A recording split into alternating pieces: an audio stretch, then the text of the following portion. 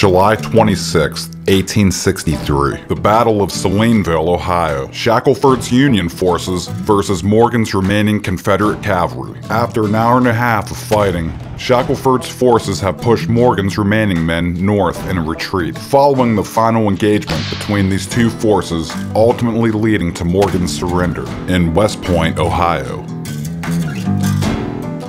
Thanks for joining us in this very special episode of Revamping History.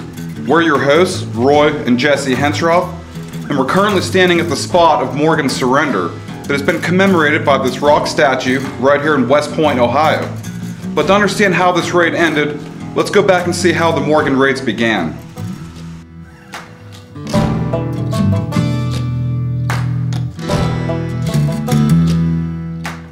The Morgan raid started on July 2nd, 1863, when General John Hunt Morgan entered Kentucky with approximately 2,500 men and 4 pieces of artillery. By July 7th, Morgan and his men had reached the southern bank of the Ohio River. There they captured 2 steamboats and ferried their men across the river into southern Indiana. After Morgan's force had fully crossed, they burnt and sunk the Alistine. This river crossing was against the orders of his superior, General Braxton Bragg, who was the commander of the Army of the Tennessee. By July 13th, Morgan had reached the Ohio border.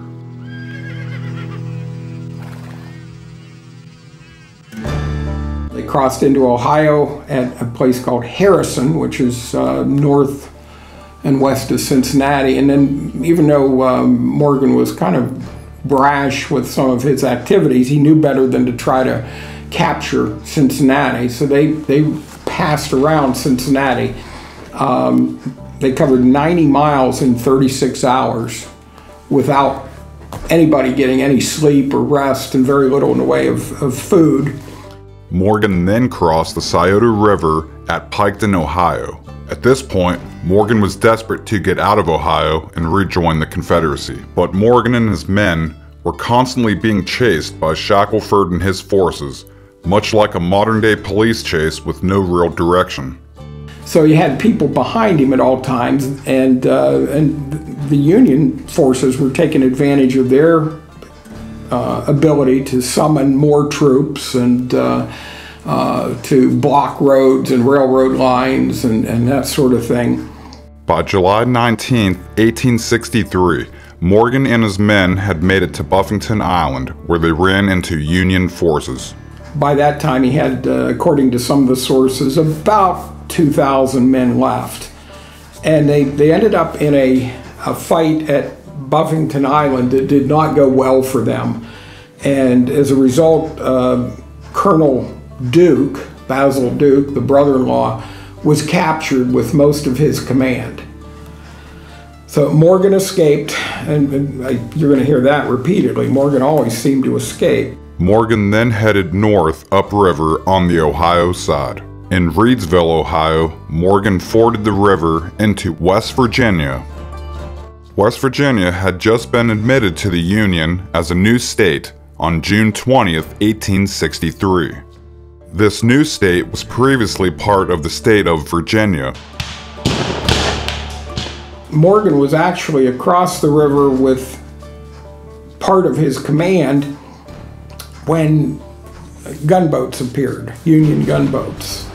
So they were going to make it difficult for the remaining troops to get across, and the Union cavalry was coming up behind the ones that were still on the Ohio side. So Morgan returned,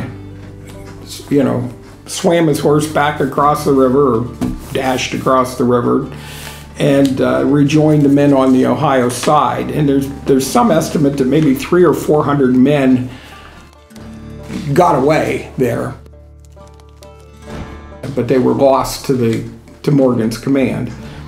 And he would have liked to have gotten the entire command across, but he didn't. So then he continues up the river, and every time they tried to approach the river to cross, to get back to what they hoped would be friendlier territory, the gunboats were there, or the cavalry was there.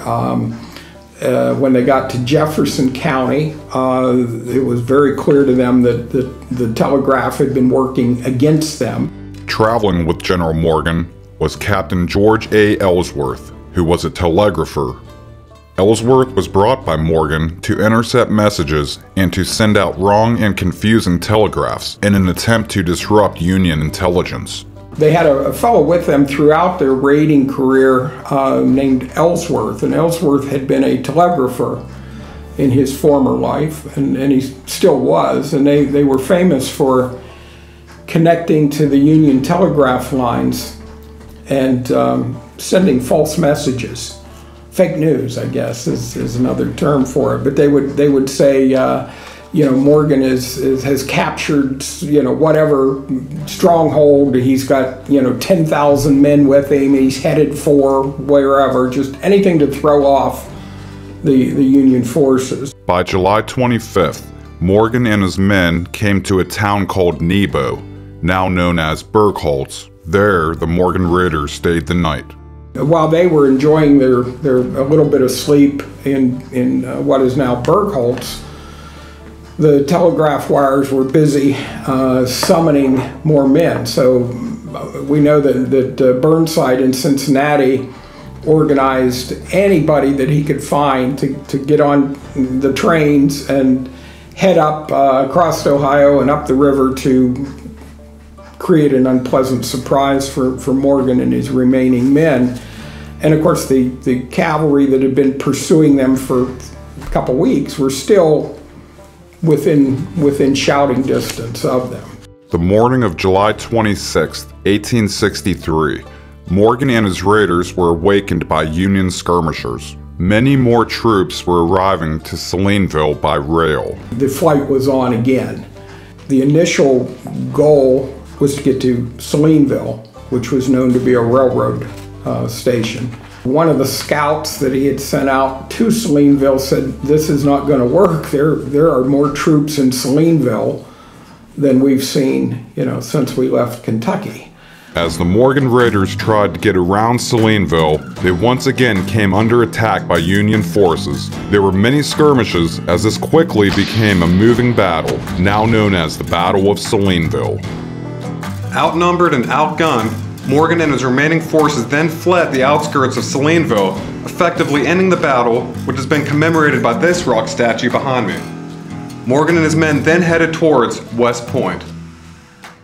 The result of the Battle of Salineville for Morgan was approximately 2 killed, 50 wounded, and 200 captured. Morgan and a few remaining men briefly escaped capture and headed towards West Point, Ohio, just outside of modern-day Lisbon, Ohio. They knew Morgan was coming, and in the fair village of Lisbon, which happened to be and still is the county seat of Columbiana County, they were ringing the bells and the women were crying and people were hiding in their basements because they were convinced that Morgan was coming to get them. Out of concern from the approaching raiders, some of the money and valuables of the village of New Lisbon were gathered and moved to a safe location. New Lisbon was also well known at that time for supporting the abolitionist movement. Lisbon was a very important outpost on the Underground Railroad. There's a very strong abolitionist movement here, as in Salem. People were against slavery, and they often did a lot to help runaway slaves. New Lisbon called out the Home Guard. This was a call to arms to the old and young, as most able-bodied men were already in the Union Army. We went through the war with very few young men left in town. We had a home guard of older men, many who had been some of the original settlers in Lisbon, and they went about drilling and organizing themselves so that they would be prepared to defend their home should it be needed. These are not soldiers for the most part. These are just adult or semi-adult male citizens, and they called them out, said, got to go out and defend the village, some on foot, some on horseback. And they left Lisbon after a quick meal on the square, and that the women put together for them. The ladies of the town knew that they needed to get some food prepared because these people were going to need support, the soldiers and whatever. So they got their sawhorses off the farm and laid doors across them so that they could have a place to prepare food. And the farm wives brought in things like hard-boiled eggs, ham sandwiches, because of course they all had hams in the smokehouse, and they had fresh buns, fresh bread that they had baked, and made very simple food. I'm sure that they brought out some of the cider and the beer and whatever else they might have been making, and that was on the square available for anyone who needed food to stop and get the food. So people, they were scared. They thought that Morgan was going to, like I say, burn down the village. So this was, they were protecting their homes. So I'm not surprised a bit. Also, as I said before, Lisbon was a strong abolitionist movement here, and people here felt very strongly that slavery should be abolished. So the Confederates were not well liked. They thought this is a matter of principle. You know, they were against slavery. Morgan represented slavery. So of course they rushed out to meet Morgan to make sure he, wasn't successful. And they headed out. I don't know how anxious they were to come to grips with, Morgan and his cutthroats, but and that's how they were frequently referred to. But they headed south of Lisbon towards, basically, they were headed towards Route 518. The New Lisbon Home Guard then proceeded to march approximately 4 miles south of Lisbon on modern-day Route 164. The Home Guard, the old gentlemen with their squirrel guns, all got together in Lisbon, and they went south on what we call now Route 164. It's the road to Salineville at that time. And they set up bales of hay and obstacles that they thought would help stop Morgan before he could get clear into town. And they set up some sort of a barricade and were waiting for Morgan to show up. So Morgan's headed east.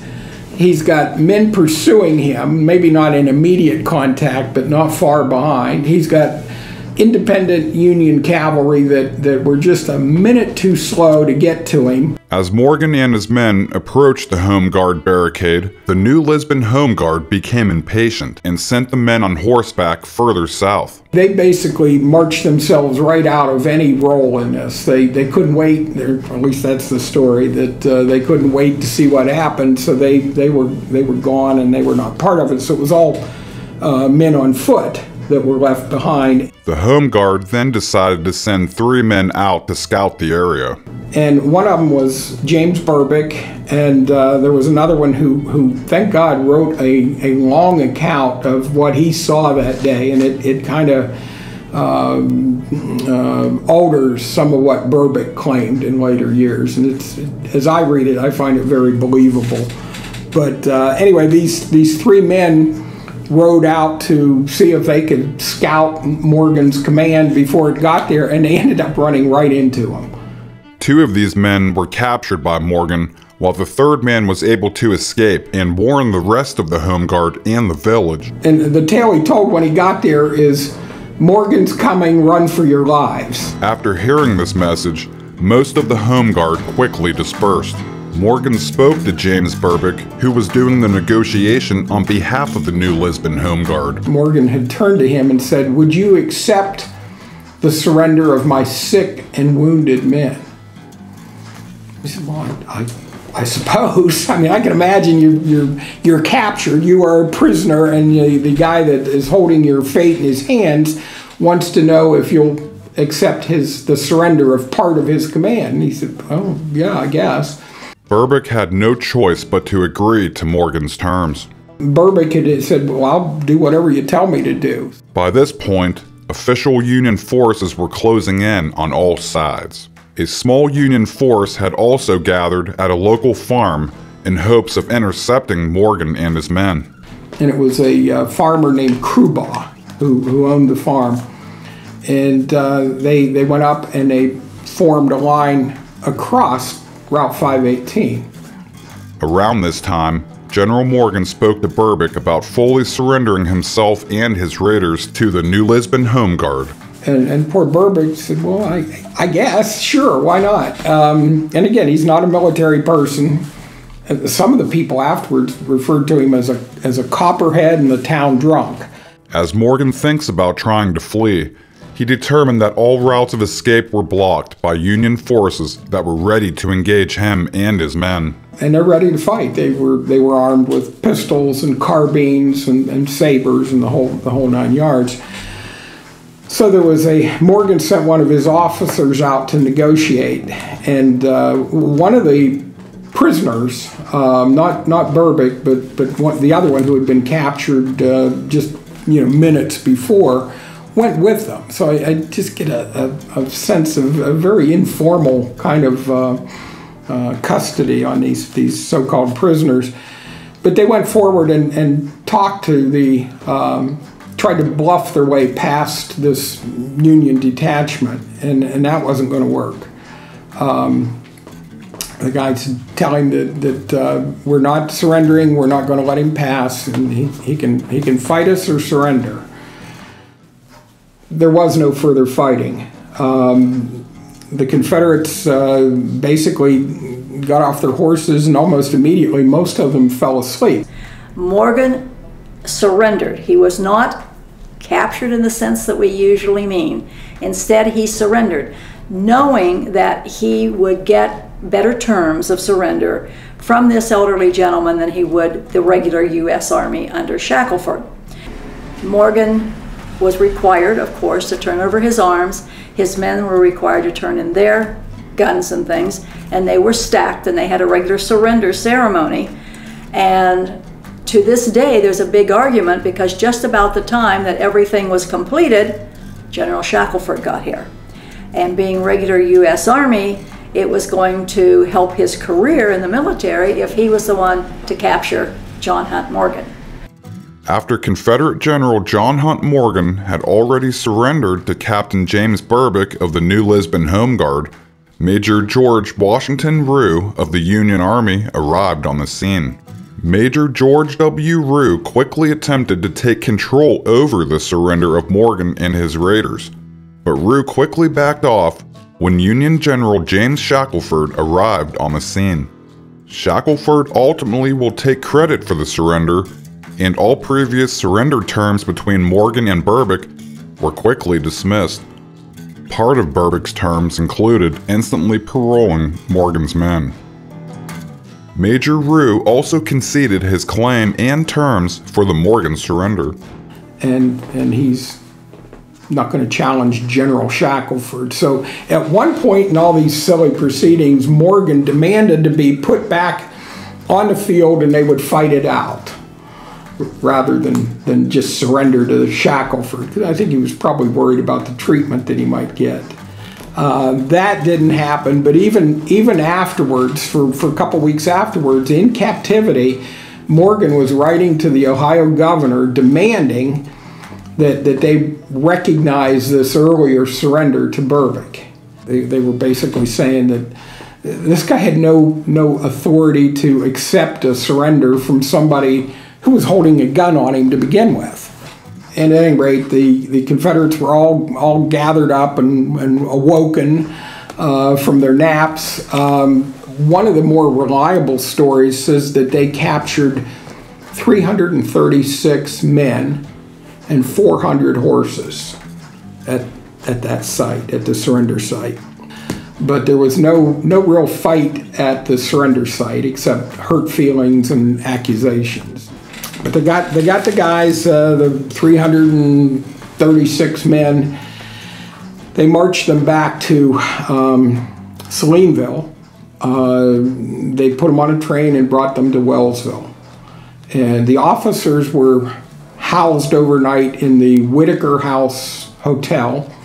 The story, and it's well dealt with in Last Night and Last Day, is that Morgan was so grateful at how he had been treated at the Whitaker House that he presented his sword to the owner, Mr. Whitaker.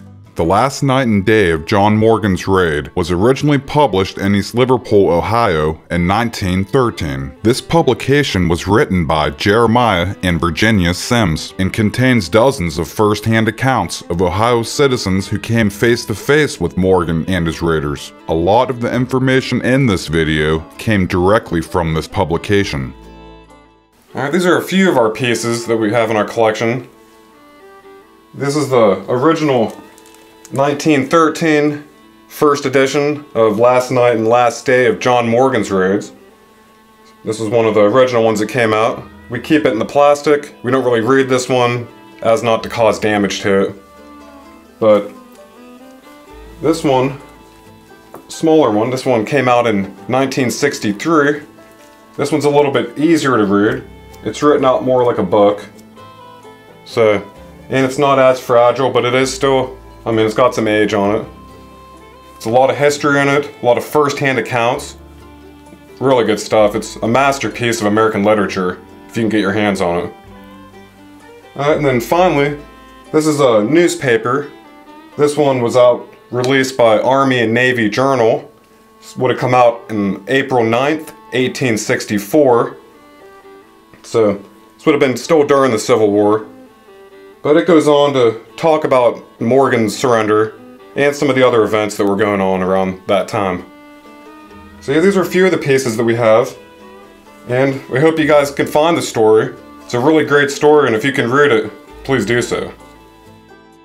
Some of Morgan's men were sent to Western State Penitentiary in Pennsylvania, while Morgan himself and his higher-up officers were sent to the Ohio Penitentiary in Columbus, Ohio. On November 27, 1863, Morgan and a few of his officers were able to escape the Ohio Penitentiary through a tunnel they had dug. From there, they scaled the prison wall and headed towards the closest railroad station. They took a train towards Cincinnati. Morgan and his men jumped off the train early at Ludlow Ferry on the Ohio River. This was to avoid being detected in Cincinnati. There they ferried across the Ohio River into Kentucky.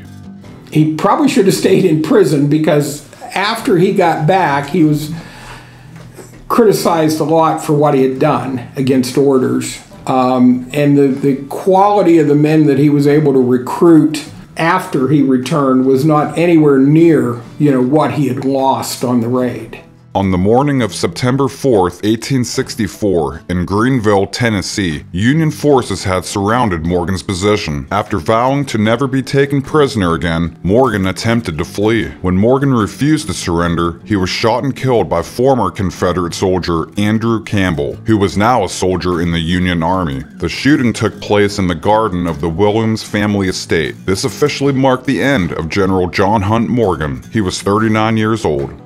In the early 1900s, a local wealthy musician named Will Thompson paid to have the Surrender Monument made and dedicated. Unfortunately, Will Thompson passed away before the Surrender Monument was officially placed. In the years following the Surrender Monument dedication, the large rock was moved multiple times, and disputes over land ownership gave the Surrender Monument an unsure future. Luckily, in 2004, East Liverpool lawyer and historian Tim Brookes took action. So then it turns out that this land that had been leased would revert to the descendants of the original owners of the farm, but they didn't want the monument on it. I had done some checking, and we still owned a 20-foot by 30-foot piece of land that had been deeded to the Historical Society by the Krotky family. And some of the wrought iron fence was still there, so we could locate it. And my dad and I went out with our shovels and just did a little testing, and we found a concrete pad about 6 inches down, which would have been where the monument sat. So we had all these meetings. I finally talked to somebody at ODOT, and I said, you know what, this is ridiculous. I said, every two-bit nitwit in the county has an opinion. I said, we own the monument, our guy paid for it, we own the land where it stood. I said, I'm tempted to just get a truck, a big truck, and move the thing back to its original site.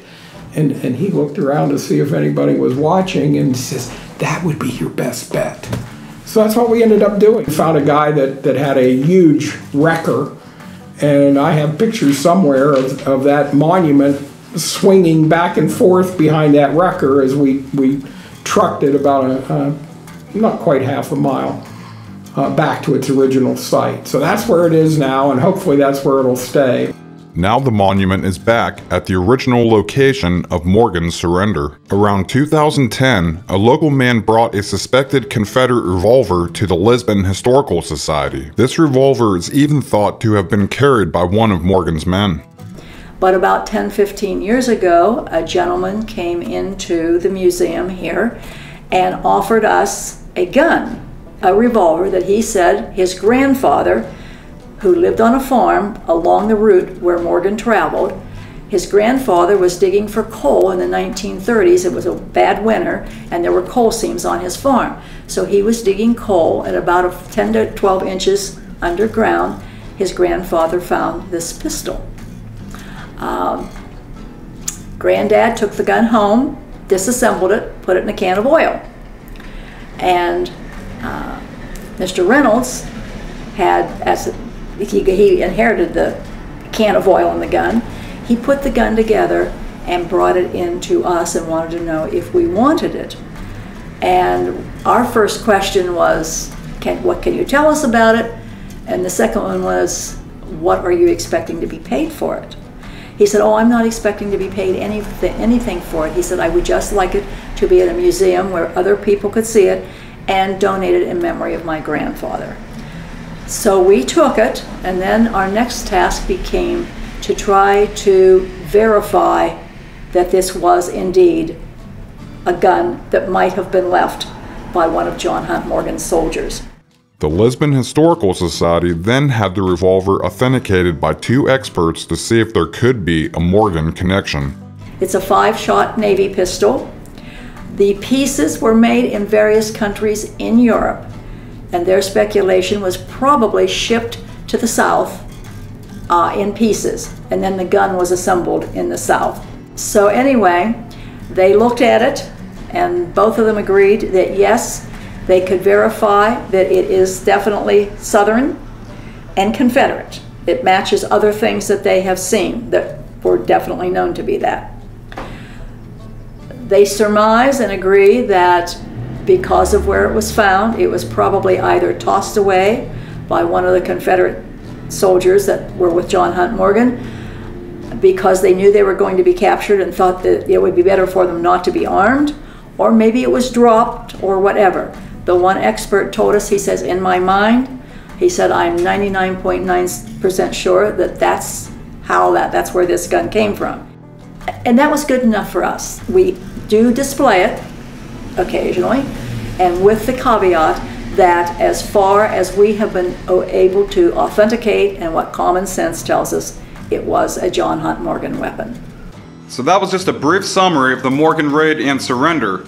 And also, this video isn't meant to glamorize any violence that occurred during the Civil War, but rather spotlight an American Civil War event that took place right here in Columbiana County, Ohio. And remember, no matter where you live, your town has a story to tell, so make sure to visit your local historical society, library, or search the internet. You never know what you might learn. And thanks again to Tim Brookes, Mayor Wilson, Gene Krotky, and everyone at the Lisbon Historical Society. But most importantly, thank you for watching. See you next time.